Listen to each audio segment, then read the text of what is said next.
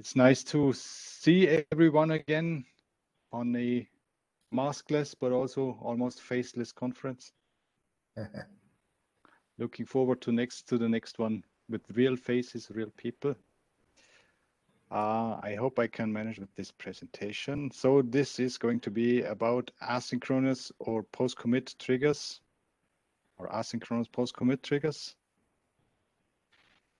This is roughly what this is going to be about, some preliminaries. Then a brief, because we were talking about triggers, so let's start with simple regular triggers, and then because it's actually about enterprise replication or a part of it, we will mostly talk about that and specifically about creating those post-commit triggers there, some command syntax, and then of course a little bit about UDRs, because it is about UDRs. And then I have prepared a little demo. Let's see whether we can get to that. So I am Andreas Legner is my name. I'm working in Informix support since more than 2 decades now. Hardly believable. I do splice a little bit, so I have extra fun with all things system downs, or of course also avoiding system downs, and then also as well all things replication. So enterprise replication as well as HDR and newer technologies called Mac 11. And I'm also the author of a small set of support utilities, some of them even usable for non-support people.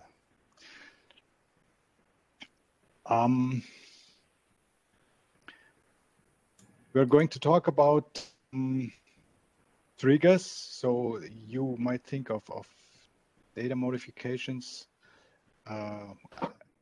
triggering some activity. And we are going to talk about a new flavor of this, different from the traditional SQL triggers. So I already mentioned it. It's a special case of enterprise application, which is why I picked this topic and also enjoyed preparing this and exploring quite a few things. So let's start with a quick overview into traditional SQL triggers that probably everyone knows, especially the insert, update, or delete trigger. So insert, update, delete operations triggering other activity, maybe other insert, update, deletes, or modifications of the data being inserted, updated, deleted, or whatever. There also are 2 other flavors. There are select triggers instead of triggers, which we are not going to cover, and which are not really relevant in this context. So traditional triggers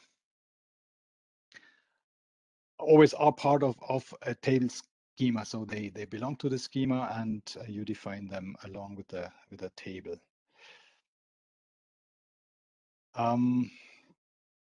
They can, a simple trigger can simply execute an SQL statement, or if you want more logic in that trigger, you can call a routine.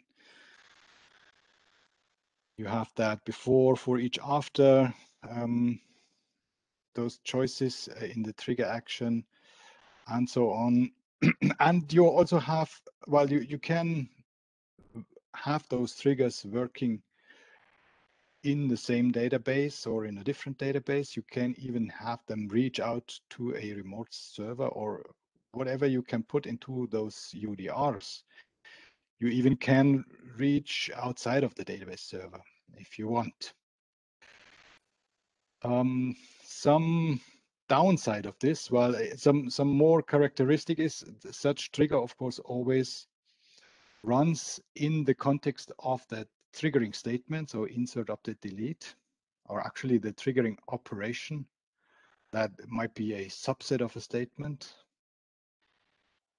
with the consequence that it makes that statement or operation more costly and also take longer. And a failure of anything within the trigger will impact back or might impact back on that triggering operation. So even that triggering operation might fail. And since we are also possibly running in a larger transaction, the same is of course true for that transaction. So all that trigger logic, as powerful as it can be, can impact back on your OLTP load. Still, from an application perspective, you would not sense anything. Maybe you would sense some performance penalty. Now, what if you could have all those powerful possibilities, but without that those perils and the cost to your OLTP business? So that is why we call this new functionality, or why it could be used for so-called post-commit triggers. Or if you want, you can also call them async triggers, because regular triggers are synchronous triggers. They're always being executed synchronously with your DML. So with post-commit triggers, we would be considering only committed modifications. So anything uncommitted or not going to be committed or rolling back would not even be considered. And we would, of course, also only do that after the transaction completed. So no way of implicating or impacting back on that transaction. Of course, in some contexts, synchronicity might be more important, and performance maybe not so important. But if synchronicity can be waived, then that's one criteria for going for post-commit triggers. Those modifications then would be sent into a UDR similar to triggers. So only the UDR option, no simple SQL possible. And again, you could do there what you want.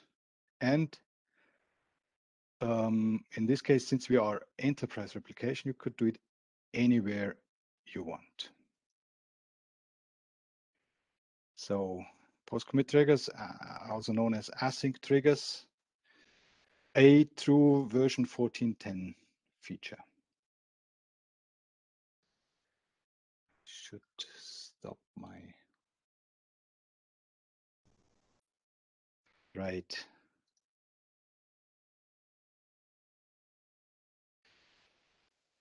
So a quick comparison, the regular triggers, we already went over those, fully synchronous. Then for some more confusion, we also have the smart triggers. They are slightly older than post-commit triggers.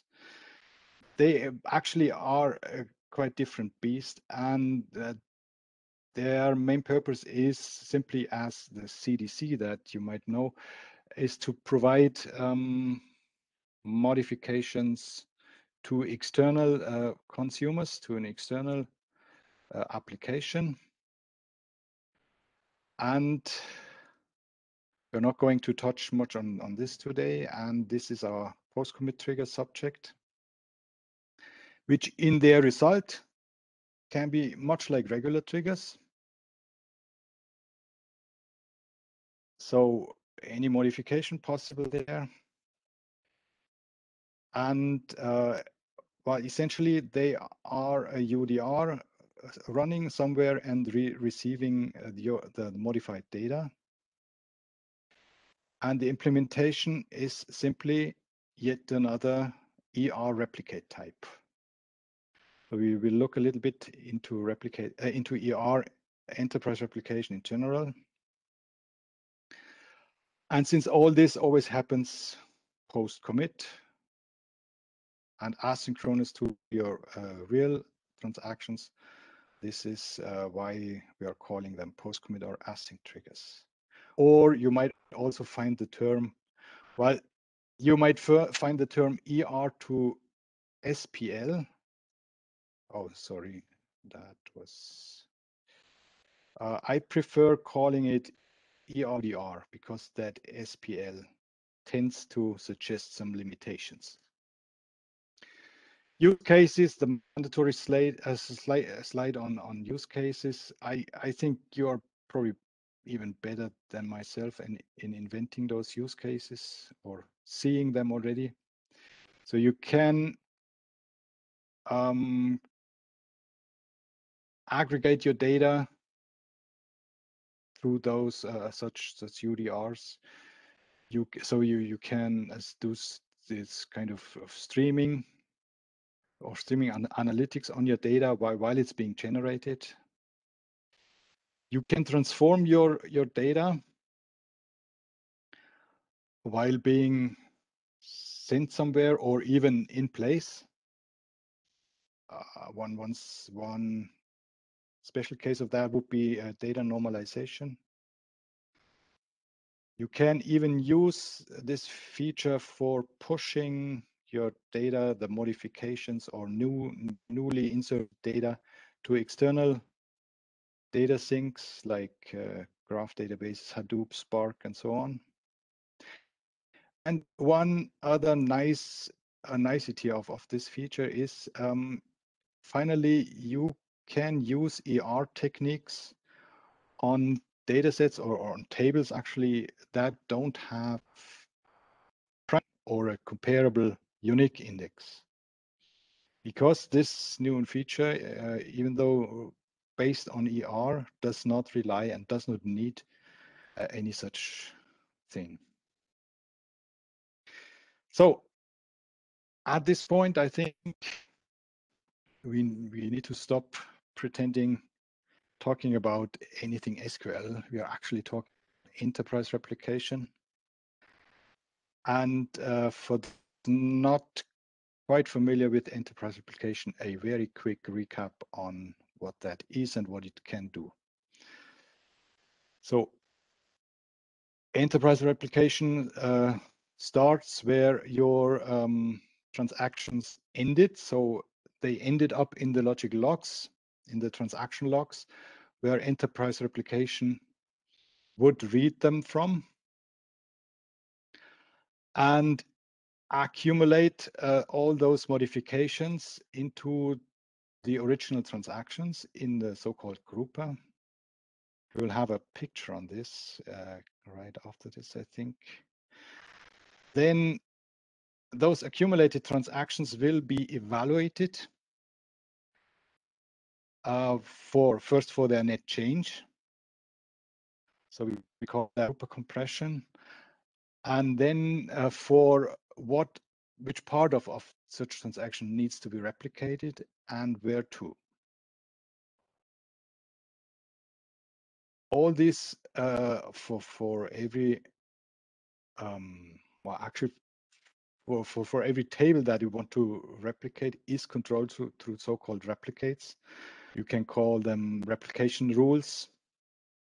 You define them per table, but you can the granularity of what you can define to be replicated can go down even to single individual columns and even sets of rows. So enterprise replication relies on a sophisticated queuing system, and then those transactions or those parts that it determined to be required for sending still as transactions to their respective destinations. And that can be anywhere within an ER domain that is an arbitrarily big set of Informix servers defined as enterprise replication servers. And eventually, upon arrival, those transactions will be applied to the target database target tables. All this is asynchronous in nature, still very well performing normally. So typically you would not even see a large delay. So it's very reliable, recoverable, and tolerant against all kinds of outages. And it is, by the way, it's fully integrated. It is part of your on-init binary and so on. Here, all only the minimum steps for defining an enterprise application server. So here, all this still in a quick graph. We have a source component and a target, or a source side and a target side, and some components on each side. Of course, source and target would always coexist on the same server, but for a specific set of data, one server might be the source and another server the target. The transactions would go through the logic logs, be snooped, go into that grouper component I already mentioned, and then be put on the send queue. And there it will remain for a while. Even if it is immediately picked for being sent here through the network interface, so that might be sent immediately upon being queued here on the queue, but still it will remain on the queue. I'm emphasizing this for a reason that I will soon explain. Then it will be received again into a queue, and from there finally be applied to the target database, target table, and so on. And then once applied, an acknowledgement will be produced and put on a queue. Eventually, those acknowledgements will be sent back to the send queue. And upon receiving of this ACK, only upon the receiving of this ACK, the transaction will be considered delivered. So I mean, you can have even multiple of these targets. So I must say, upon receival of all ACKs of all targets, our transaction finally will be considered delivered. The progress will be updated, and only now we will forget about the transaction on this side. So whatever happens during this delivery process will not impact our ability to retransmit the transaction and to make sure that no matter what, the transactions will be delivered to the target database. So this is a very reliable, very proven concept running in many places and causing fewer and fewer problems. So I must say, sometimes I'm missing the enterprise application cases because they are really becoming rare recently, or well, actually over a couple of years now. So now, this traditional enterprise replication. Of course, still to mention, we have monitoring options in OnStat for this. And now this is the new thing. With all this in place, why not allowing this data here, this last error here, instead of going to the target table, being sent into some sort of UDR. So with all this infrastructure guaranteeing all that recoverability and resilience against all kinds of trouble, we now have a way of executing a UDR, a random UDR, or an arbitrary UDR, I must say, on your modifications.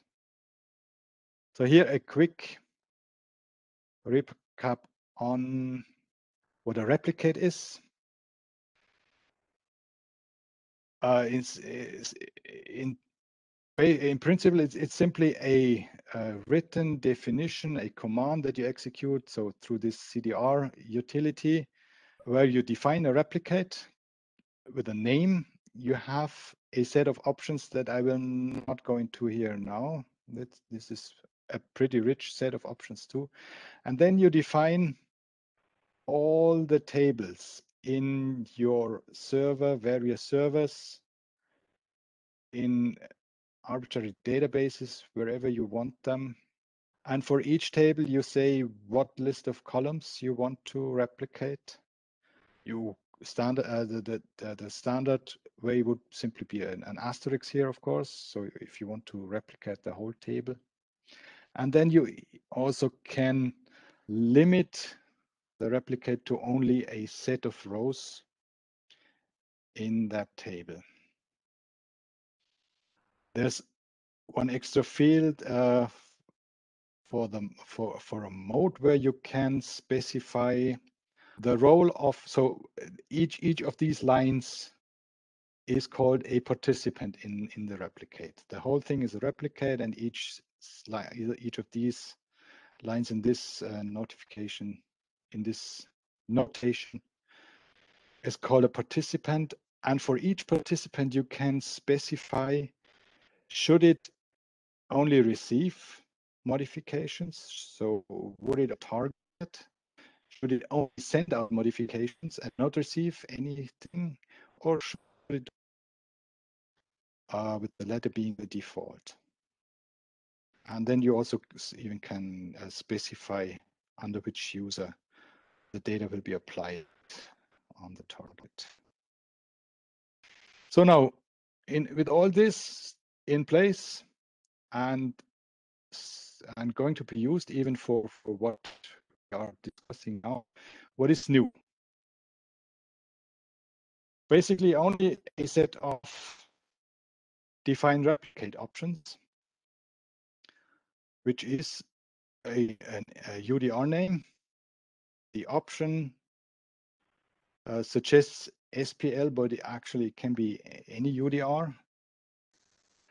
And there is a special, an alternative to this. So either you use SPL name or JSON SPL name, in which case that UDR would consume JSON rather than regular SQL type parameters. And you can, optionally, you can specify the list of columns that you want to be passed into this UDR. So typically, by default, that would be this column list. But for instance, if you specify an asterisk here, then you can say, you can further specify the column list here. And for a reason I will mention later, we also have a new cascade replicate option. Yeah, we will get to that, I think. So all this is only available in defined replicate and not in modifier replicate. The reason for this is you can, so a replicate is either a traditional replicate or an ER to SPL replicate. Actually, the main reason, and one consequence of this, of course, is that you, for instance, not alter the UDR name here. You would have to delete and recreate the replicate if you wanted to use a different UDR. But yeah, you cannot mix the regular replication with this ER2L replication in a single replicate. So here's a quick quick example. But that looks very similar. I specified this -c always, because that is really mandatory. And then these are the new options. I specified my tab, so the post commit trigger UDR for my table, my tab PCT UDR, and I only want those 3 columns to be treated, processed by my UDR.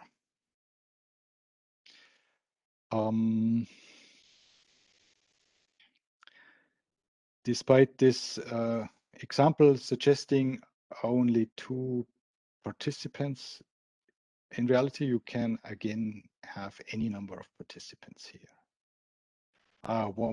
One thing here is I specified the P, so that would be send and receive, and here receive only. So that together, this clearly defines a one-way replication.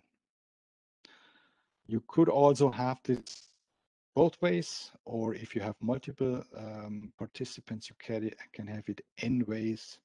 So every participant sending their modifications to all the other participants. So you might now wonder, well, we are not sending anything, we are not replicating between tables. We are replicating between a table and UDR. So why do I have to specify all these tables? So one reason already is that if you do update anywhere replication, so from all sites, then you would of course need those tables everywhere. But then even in a unidirectional case, this target table definition here, or actually the schema of the table at the location where that UDR is being executed, will be used for determining the signature of the UDR that we are going to call. So we already mentioned no need for primary key because we don't apply anything to a target table. So we don't have to identify any rows in the target tables, which is the only reason why we need a primary key in enterprise application. Any number of participants, of course, below 2 does not make any sense. That target table schema is required. The table can be empty, and in most cases might remain empty. So the only purpose of that target table is to provide the column types for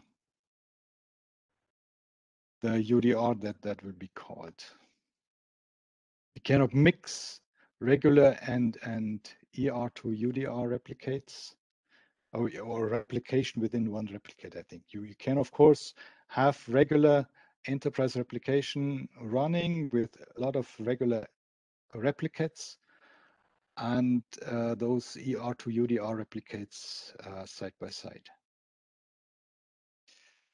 In that case where you already are using enterprise replication, so one restriction when using enterprise application is that any modifications driving through replication from server A to server B will not be eligible for being picked up by replication again. So if you wanted to also include those modifications arriving from a different server through ER in your post-commit trigger processing, then you would have, then one option would be to use this new cascade replicate option. This will flag all modifications, all coming in via ER to be eligible for being snooped by the ER snooper again. So this, you use this option when defining a new replicate but it actually will affect the traffic coming in via other replicates for that particular table that you are defining the replicate on. We already mentioned one-way, two-way, multi-directional. And as for regular replication where you can specify as which user the data should be applied to the target table, this same option now can decide as which user, under which user ID the UDR would run, if that should be of any relevance to you. There are a set of replicate options. I already mentioned them. I'm not going to show all of them here. One of them is mandatory with every replicate. That is the -C option. You have to specify what conflict resolution you want to have, or none at all. With this new type of replicates, there cannot be any conflicts. So this is maybe, well, I said here it is for legacy reasons. I think we could even suppress this necessity. Maybe a future version will do that. So this is actually not serving any purpose, but still it needs to be specified.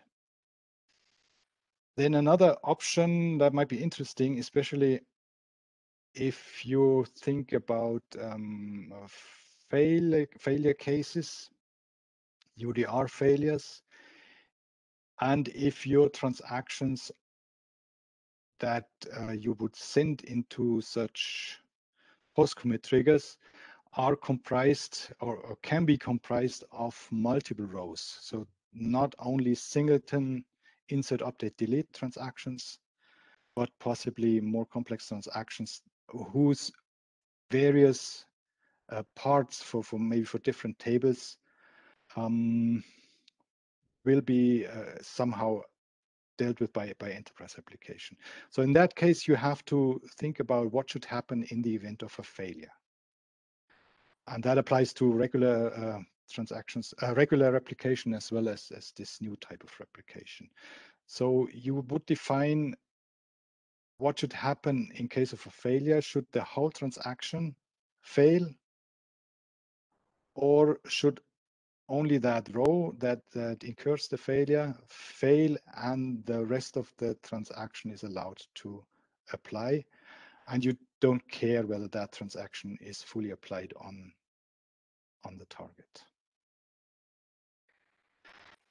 The -A, -R options are very much recommended because without they specify that you want to see so-called aborted transaction or row information spooling files in case of failure. So only in case of failure, these are relevant.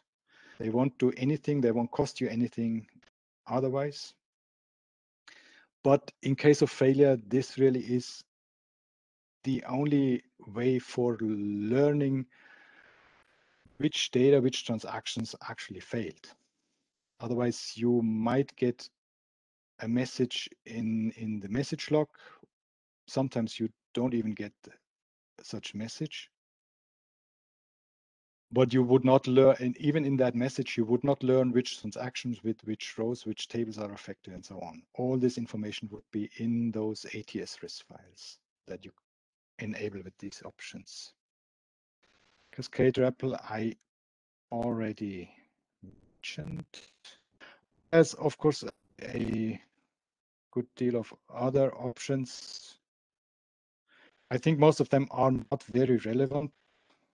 Some of them might. There is, for instance, a ignore delete option. Well, yeah, you might have your own opinion on this. Now, what needs to be said about UDRs?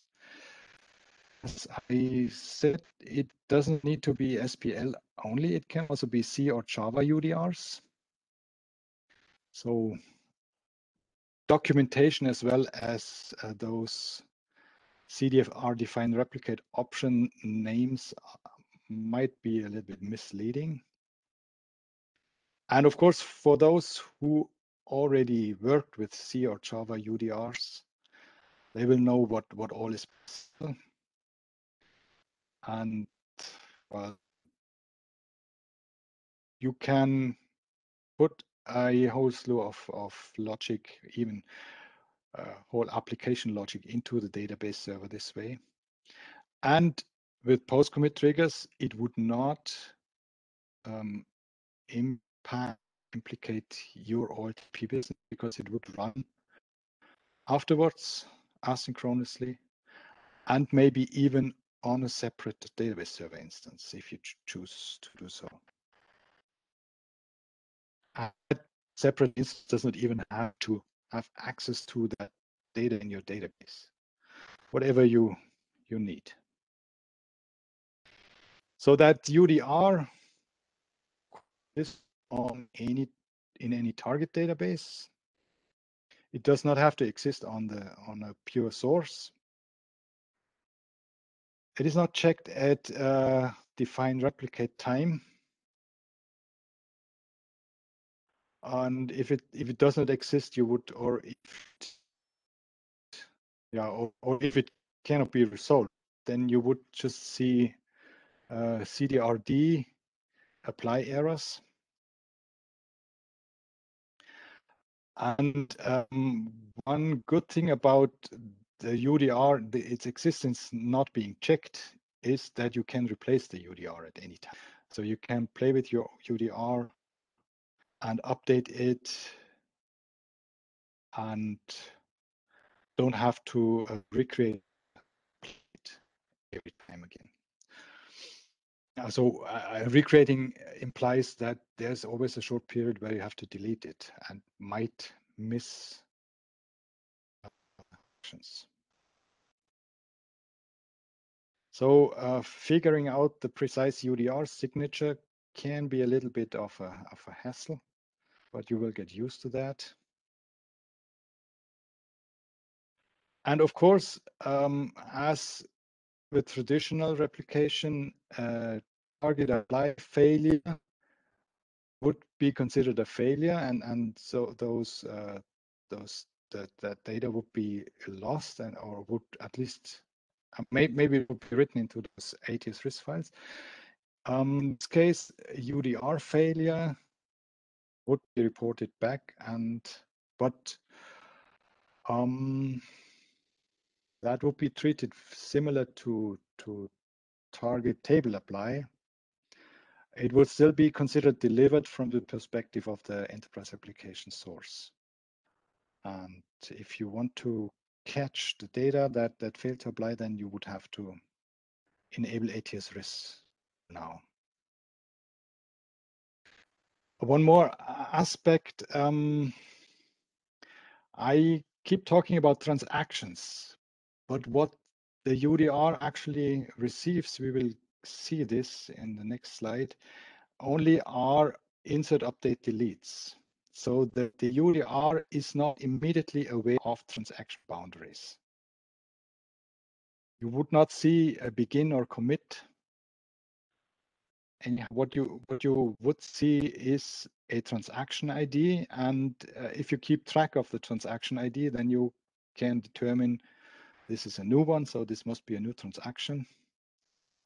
But you would not really learn about the end of a transaction. So that is, at the moment at least, not possible. So there are two flavors for specifying the UDR, either the JSON format or the non-JSON format. And here you learn what all data that UDR will receive. So that will be the operation type, of course, insert, update, or delete in the form of a single character. Then the source server ID, that will be interesting. We have multiple servers using this type of replication. You will learn the exact wall clock time, commit wall clock time on the source system, and a transaction ID, a big int transaction ID, which is unique to that source system, so that the combination of source ID and source system will uniquely identify the transaction. The transaction ID, we will see this on the next slide, is simply the combination of log unique ID and OS. So something that enterprise replication is also working heavily with. New in the latest release in XC6 is that we now also pass in a user ID, the user ID and the session ID of the original transaction. For auditing purpose, I think this got added. And then eventually, of course, you will get the data so that would be those columns that you specified in that -SPL calls option, or the columns in the select projection list. Normally for inserts and deletes, only this list will be populated. For updates, you will see the before values in this list and the after values in this list. Andreas, this is your 10-minute warning. Oh, so no demos. That is already clear by now. Okay, so the UDR can return a value, but that will not serve any purpose.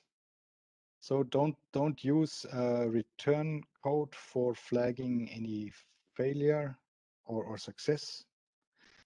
If you want to deal with failure, then you have to raise an exception. One quick warning that we learned in a different context, but that is related to this one. Certain locales might have a problem with these decimal float money types because their usage of the comma sign. So that would confuse the internal creation of that UDR call and cause ugly 674 errors. And these errors are really hard to diagnose. So we are working on a way to improve that. But yeah, next fix spec will have this ugly defect fixed. Here's a sample UDR. Well, I think I will not go into a lot of detail here. Let's skip over this. I did some, yeah, I think you can look at this in the slides later. Then very quick on the JSON flavor of the UDR. I'm not a JavaScript person, so I would not even know what to do with it. But for those working with JSON, this might be handy. I think this is not meant for processing the data much within the database server, because we are converting the SQL data into JSON for then processing it in SQL again. That's probably not making a lot of sense. But there is a way for getting all that content, almost all that content that the previous slides showed in JSON format. Instead of source server ID, you would get DB owner table information. So for external consumption, that might be more interesting. And beyond that, it's pretty much the same data, only in JSON format.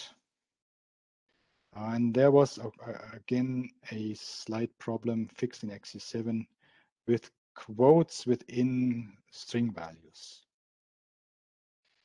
So here's a sample of such a JSON parameter. The whole UDR only has a single parameter, a big JSON document that will contain all this. Oh, this is This needs to be corrected. I will do that later. And here again, what the transaction ID is, I mentioned that already. It's just log unique ID and log position.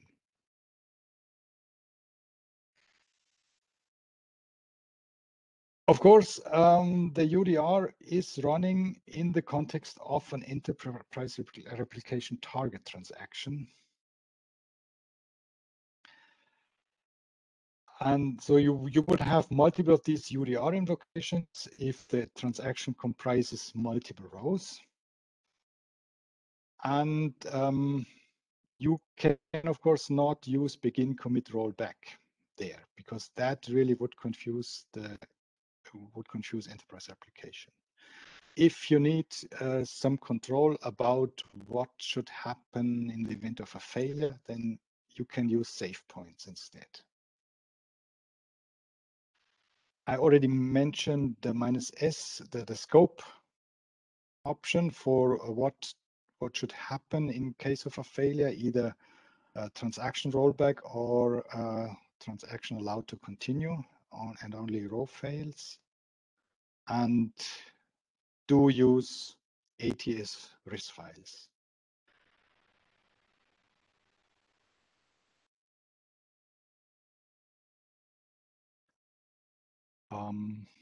Yep, this is a little more on UDR failure, which you either want to catch. So any SQL you're doing in your UDR or SPL, of course, potentially can fail, and you might want to catch that.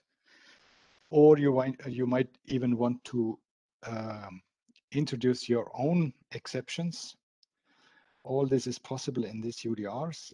And any exception not caught or yeah, not handled will cause the UDR to fail. And we're a little weak at diagnosing these things. I would say maybe we can improve here a little. So what you would learn about this only is the SQL and the ISAM codes, or maybe those codes, the code that you specified here. You would not learn any message text, and you would only learn those in ATS RIS files. So that can be a little tedious if you incur problems. And that, of course, applies for self-created exceptions as well as ones that you occur otherwise. There's a little more, a little further tidbit. You might know that with regular enterprise applications, certain failures, certain apply failures for the target tables are retryable, and ER would retry the target apply up to twice, so on the whole 3 times. If you know these error codes, I wrote them here, then you could even get this retry activity in your UDRs. So you would have to raise this ISAM error here, and then you could get the UDR re-invoked up to 2 times. Now, we were starting with simple triggers, which might only have been meant to do some local logic in your local database, maybe even the same table, maybe even just modify the row that got modified further. So we might not even want to think towards other servers, other databases, other tables. That also is possible. So you can even do this locally using combining this new feature with the new loopback replication. Well, not so new loopback replication. We have it since version 12.10xc11. So I'll quickly skip over this. Well, what is loopback replication? It's simply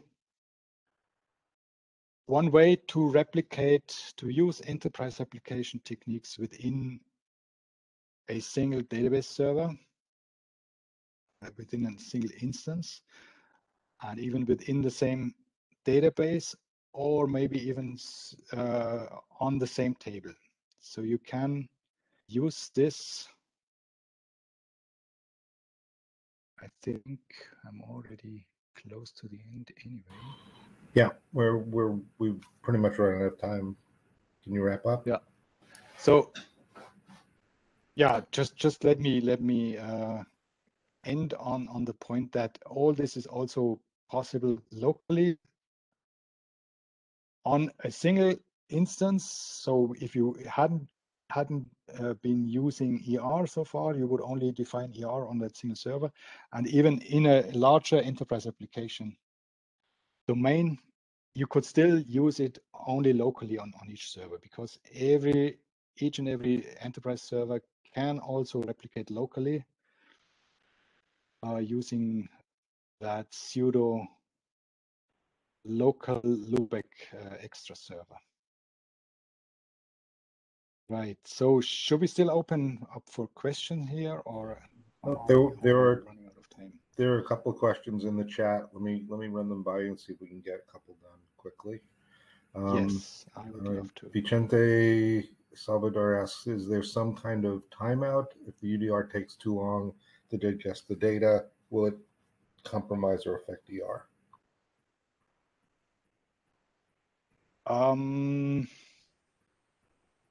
Since we are asynchronous, it would not affect ER. I mean, if everything takes long persistently, then that would might cause some sort of backlog.